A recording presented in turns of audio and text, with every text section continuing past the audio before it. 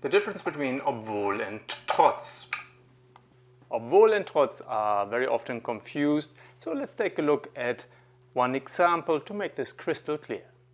That's all it takes. Trotz des Regens gehe ich spazieren. Despite of the rain, or in spite of the rain, I'm going for a walk. And you see, trotz des Regens. Trotz is followed by Regens, which is a noun, so trotz is a preposition.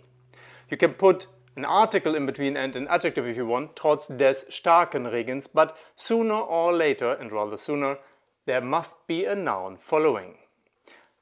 And it builds together with a noun a unit and covers position 1. Trotz des Regens gehe ich spazieren. You could of course also exchange position 3 and 1. Ich gehe trotz des Regens spazieren. Obwohl. Same sentence with obwohl. Obwohl es regnet, gehe ich spazieren. Although it rains, I go for a walk.